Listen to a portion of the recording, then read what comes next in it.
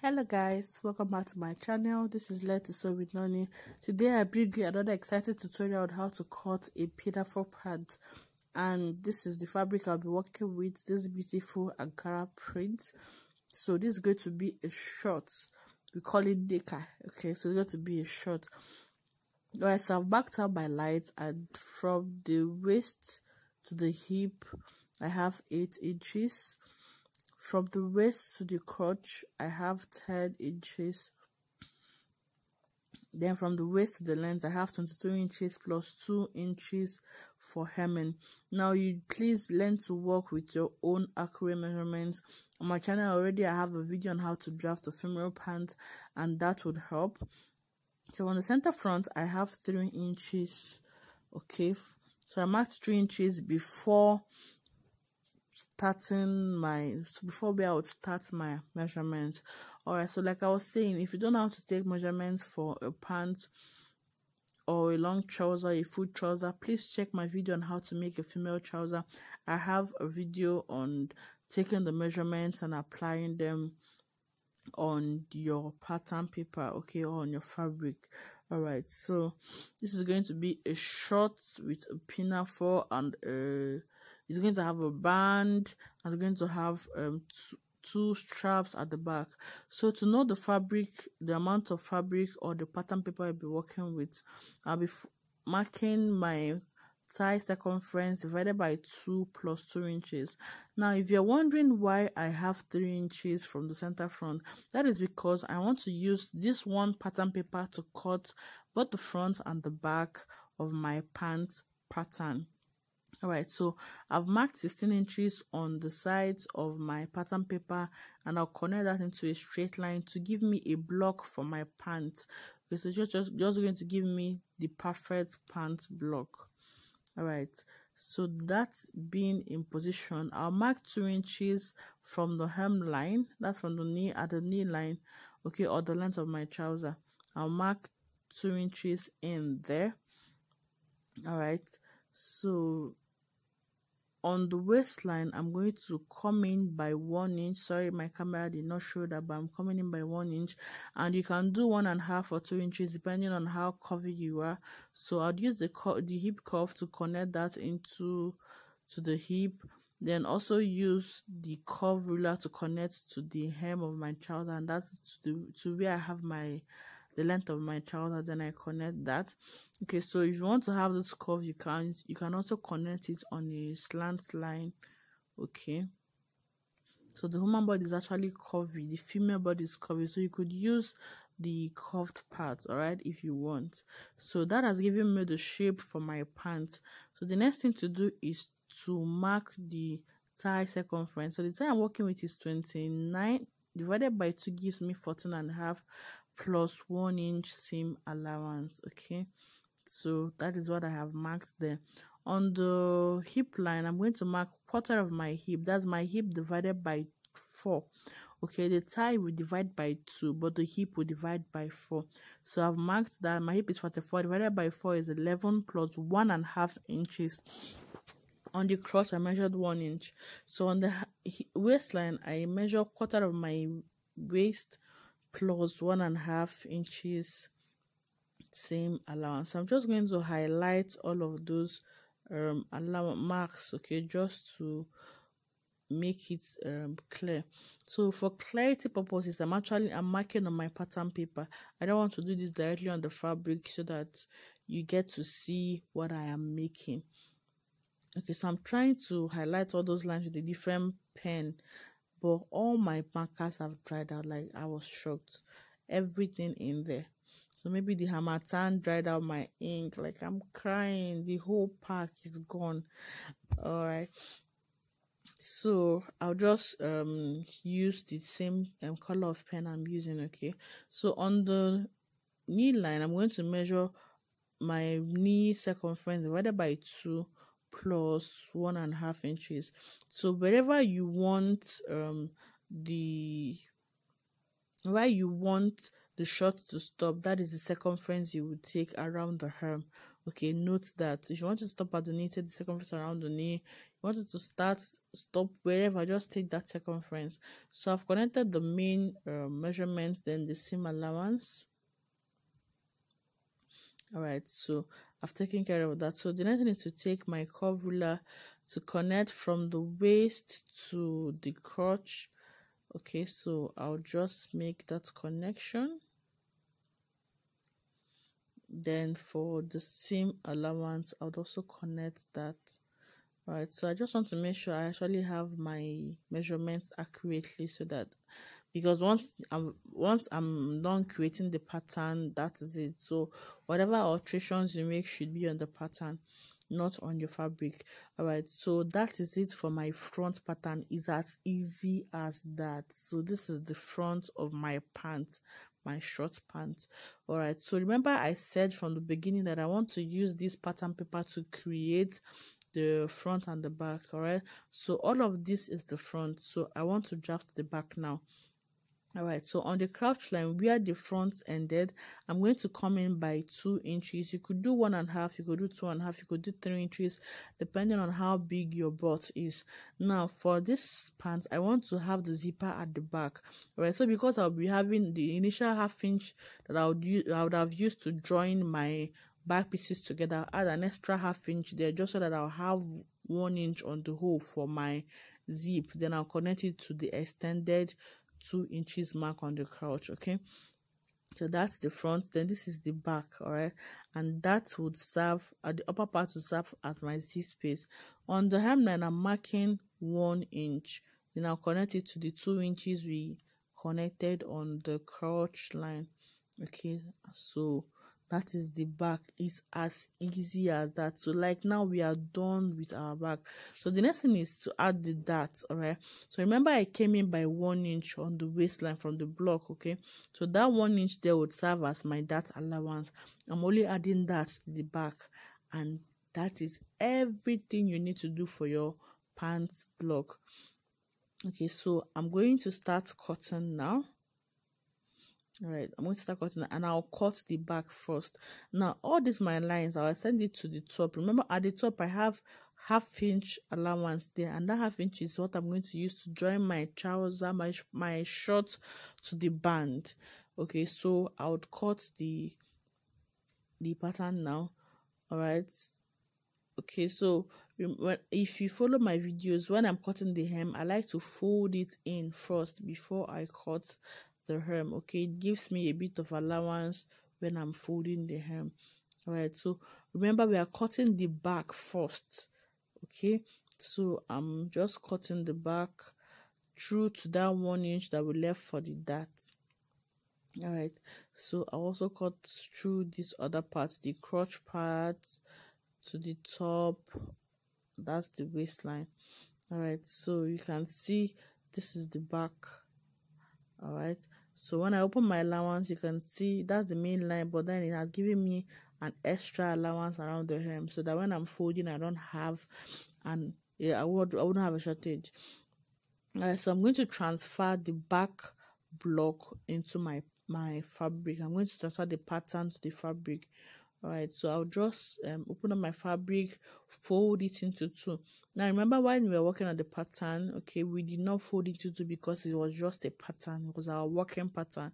But on your fabric, you fold into 2 because you need to have 2 pieces for the front and 2 pieces for the back. All right, so you fold that into 2, then place your back block on it. This is the back block, guys. This is the back block. All right, so I'm placing the back block on it. All right, so you're seeing me make sure that everything is properly aligned. Then I'm going to place a heavy weight on it just to hold the fabric down so it doesn't move around when I'm cutting, to hold the paper, the pattern, all right, down on the fabric so it doesn't move around and give me maybe an excess or a shortage, because I need to get exactly what I have on my pattern to my fabric. Okay, so I'm also cutting through to the sides, then to the crotch area. You want to make sure you have exactly the same thing on your pattern. We are basically transferring your pattern to your fabric. We're not adding any allowances to your fabric. We've added all the allowances. All right, So that is the back of my short. Okay, now for the dart, you fold it into two, okay, into two equal halves, okay, around the waist area. Then you notch, so that when you're sewing, you just come down by 5 inches and just sew your dart, and that is it for the back. All right, so I now want to cut the front now. So I'll just take out the extra that I added for the back. Okay, all those allowances I added for the back. So remember, that's the zip area. Okay, so because we've done the back block, so we'll just cut through all of this and even take out the dart, because I only want my dart to be at the back, and that is because of the bum. Right, so I also fold in my allowance. Okay, so if you're wondering why I said because of the bum, okay, so that the back dart will give fitting to the bum, so to pronounce more. Okay, we are females, so you just need to make sure that the back part is popping right. All right, so I'll just take out that dart. I don't need the dart in front. All right, so I'll open up my pattern, and this is my front pattern. So that is it. I'll just cut place on my fabric and cut. Now before I also cut, I need to make sure I have exactly this what I need to, because I have all my measurements intact. So I will take out my front pattern, fold my fabric and place it on it. All right, so because I am working with African print fabric, I would interface my fabric with stay, then also line my fabric. I'm going to be doing the sewing aspect of camera, just so that this video doesn't get longer than it is already. All right, so for this annoying stickers on the fabric, I use kerosene to take them off. Okay, just drop kerosene on it, then use my hand to rub in the kerosene round on the sticker. All right, just rub it in, then I'll just peel it out. Okay, initially I used to use my hot iron to take it out, but I realized that even after taking out the sticker, the glue still remains there, and when it gathers dirt, it makes your fabric really very, very ugly. So I just use kerosene to just take it out, and it takes out both the sticker and the gum. All right, so on this part of my fabric, I have really beautiful flower patterns, so I want to have that at the front of my pants. Okay, so because of those lovely prints, I'll be folding this excess. Okay, I just fold that upper part just to incorporate the print, the beautiful flower prints on my front. Okay, so I'll just place the front pattern on it. Okay, making sure everything is properly aligned, then place my heavyweight fabrics on them to just help me hold down the pattern. Then I'll trace exactly what I have on my pattern. I am stressing and stretching the word exactly, because we have added all the allowances we need on our pattern. All right, so I'm already placing my fabric again because it's shifted, so I need to make sure that I have everything in order before I continue cutting. So I cut through the hem down to this other side. Alright, so I still want to make sure that everything is properly aligned, guys. You don't want to, take any chances and have your trouser not fitted. Your pants, your shorts, I keep saying trouser. Alright, so I have my front pattern now. So like I was saying, I want to line these shorts because the Ankara fabric is really very light. So I apply stay or paper stay, whichever one you have. Alright, so you can see I have those beautiful flower on my front pattern. Alright, so for the lining, I'll cut exactly what I have on the fabric, the front and the back, exactly what I have there, and place it on the fabrics and attach the lining to the fabric. Then I would go and overlock the edges. So this is the front and the back of my pants pattern, and it's super easy, like it was the easiest thing to do. Alright, so right now I want to take care of the upper part of the pinafore, like the parts that makes it a pinafore. Alright, so remember the waist measurement I'm working with is 41. divided by 2 gives me 20.5. I'm dividing by 2 because we are having the pinafore only at the front. Okay, the back would have the strap, so this is just going to be a square shape, all right, with the shorts, the pants block on it. Okay, and I'm going to have a band. So because of that, I'm dividing into 2 and not 4.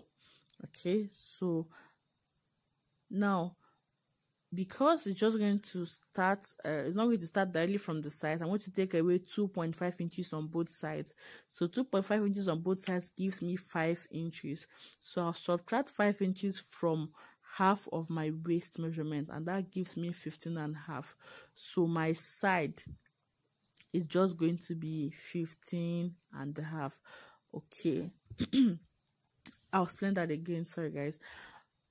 Because I don't want the pinafore to get to the sides, I'll just take away 2.5 inches on both sides.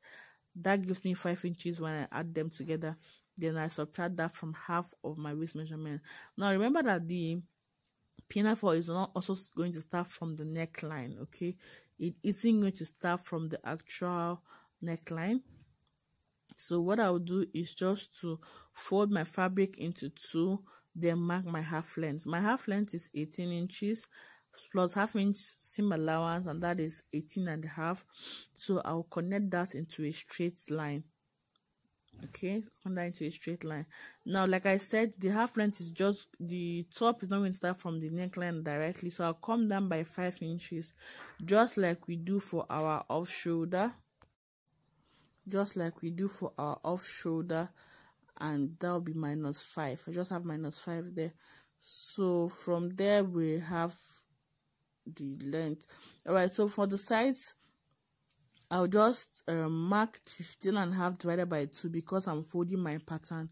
That gives you 7.75 around that area. So I'll just mark that, then connect into a straight line.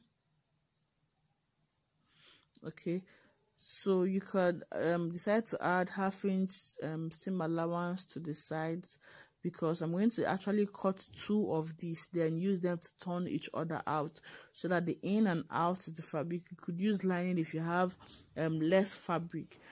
Okay, or you could also decide not to add your seam allowance. Whichever way, by the time you turn, you still have what is enough for the pinafore. All right, so this is it. When I open it up, you place it on your body and you determine whether you still want the half-inch. Okay, it is you that it's wearing, so you will know. So I decide to take away the half-inch, so I'll just trim that half-inch out. All right, so this is what I have as the upper part of the pinafore, and I'll place it on my fabric and cut 2 of it, then use it to turn out each other. All right, so here I have a long strap of fabric that I'll be using for my waistband, and it is 5 inches long. Okay, it's 5 inches long. So I actually cut 2 straps of fabric, and I'll be using them to turn out each other. So I'll place them together, right sides facing right sides, then join them along the sides.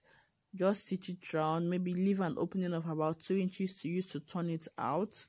Okay, then I'll use it as my band. I'll attach the upper parts. I'll attach one side to the trouser and the other side for the pinafore. Then this is my 2 straps. Now my pinafore is going to have straps at the back, so my strap is around 4.5 inches.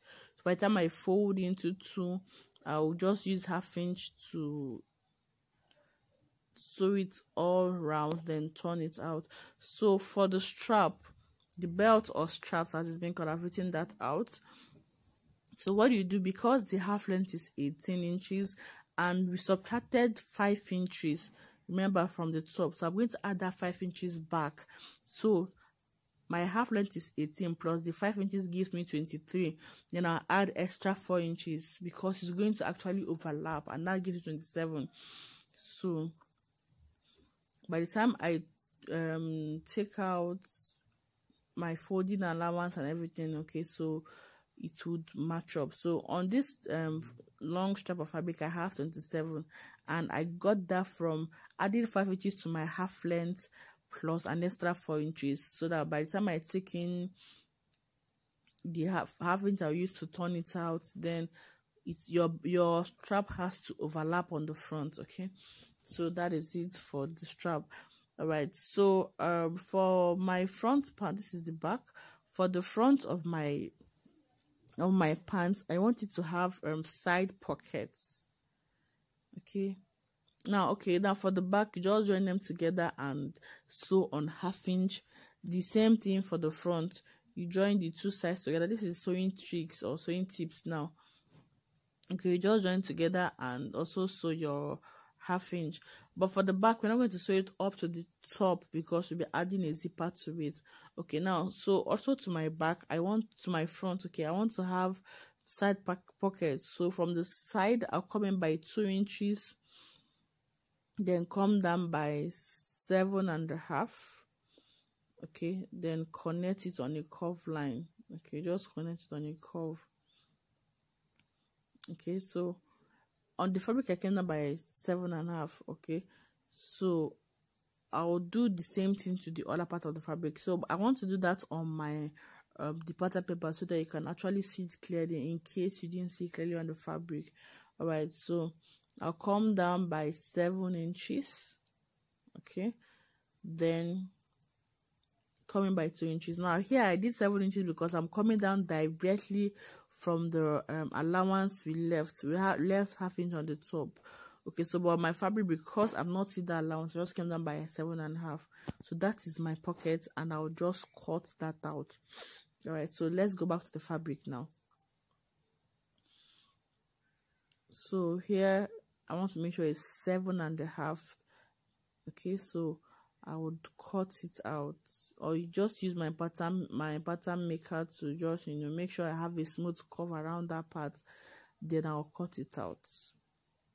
Okay, so I will do the same thing to the other side. Okay, come down by 7.5, come in by 2 inches, then use the curve ruler to connect it, and that's how to create your side pocket for your trouser. Okay, I'll also trim that out. All right, so I'm going to get my fabric for the pocket. Okay, so I have this fabric now. I'll just fold it into 2. Okay, I fold it into 2. The length is 10 inches, so you just want to make sure that the length of your pocket is no longer than your crotch. So my crotch is 10 inches, so I'm leaving it exactly at 10 inches. So the width could be 9, could be 10, whatever you want. Okay, so between 9 and 10, that would be the width of the pocket. The length is 10 inches. Remember, whatever it is that you have as your crotch, that is what you use as the length of your pocket. Because for a female pant, you don't want the pocket to be longer than your crotch. Okay, all right, so I've cut that out. So this is what I'll be using for my pocket. Now I would also I'll be cutting 2 of that because I actually need 2 pockets, remember, for the left and the right hand side. So I'll place exactly the already cut out pockets and also trim it on the other side of the fabric.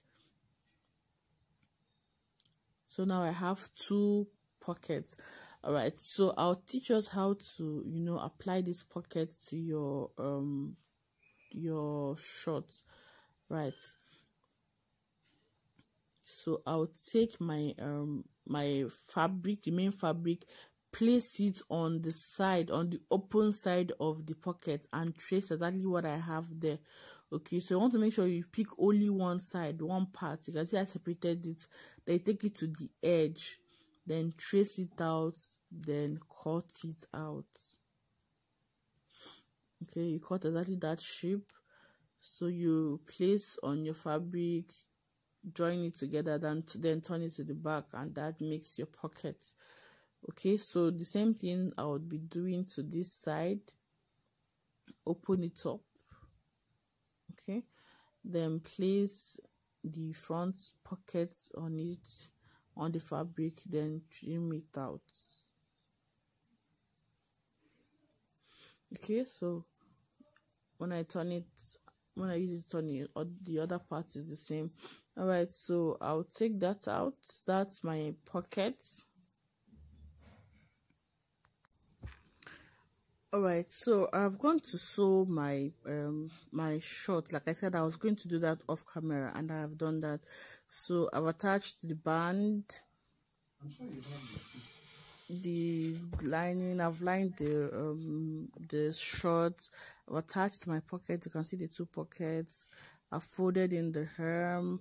I've overlocked the edges. I've attached my strap. I've attached my zip. Okay, so I'll turn it on the outside and show you. Okay, so this is the short. You just follow the sewing tips I give. All right, so you can see I have my 3 inches for the band. Okay, so then for my straps, I attach my strap immediately after my zip. Okay, immediately after the zip, no allowance, just after the zip. That's where you attach your strap. Okay, so I'll just go give it a good press and it's set. Okay, so now this is the pinafore, or the upper part. Okay, so I've gone to use the fabrics to turn each other. I've turned it all out. Okay, so I need to get the part that it's along the length. Okay, then I fold it into 2. So I'm just pressing on it with my hands just to have a crease line. So I also use my chalk to mark the center of my front, okay, where I have the line I use in joining the 2 pieces together. So I'll just place the upper parts directly on it, okay, on the center point. Remember, I folded my the upper parts into 2. I had to fold it to get a crease line. So I'm making that again just for you to see. So that gave me the middle of the upper part. Then I'll place it directly on the middle of my fabric for my trouser.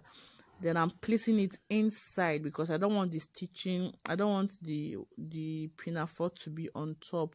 So I just want to place it inside so it looks professional, it looks better. I'm using my pin to hold it in place, and at all the points I am pinning, you just go and sew it there. Okay, so I've just pinned it round so you can see the pinafore now. So I'll just go and stitch on it, make a top stitch. Okay, so it looks better than having it on the top. It's supposed to be inside. All right, so this is my strap. Okay, so remember, I'll just cross it at the back, just give it a cross shape, then bring it to the sides. Okay, so you attach your buttons. I'm just pinning that part. You attach your buttons to that side. Okay, so you can attach like 3 buttons. Okay, so you can see the back. You can see the cross shape. Okay, so like I said, you can attach like 3 buttons so that wherever fits more, you can have it loose, you can have it tight. All right, so if you found this video helpful, please like, share, subscribe to my channel, and I like